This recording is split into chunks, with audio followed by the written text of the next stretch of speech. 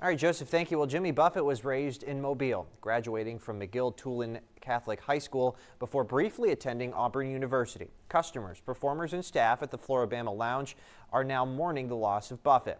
The bar is referenced in Buffett's songs, Bama Breeze and Ragtop Day.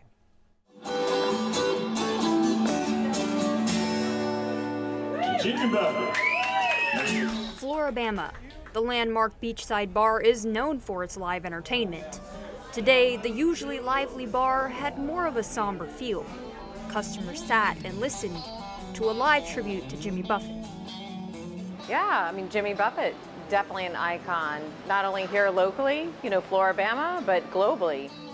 Flora-Bama regulars and performers spent the afternoon reminiscing on the Margaritaville singer's legacy. One Flora-Bama performer shared a story of a man who was playing his guitar without his permission. And so I come back through the door and was getting ready to get a little upset over somebody picking up my guitar that I had not told them they could do. And by the time I got to the stage, Buffett turned around and I had a volume knob on my guitar, and I said, well, here's the volume knob. Since it's you, I can go ahead and let you play. Other customers said Buffett's legacy will continue as his top hits in Margaritaville restaurants, resorts, and more are still enjoyed by many.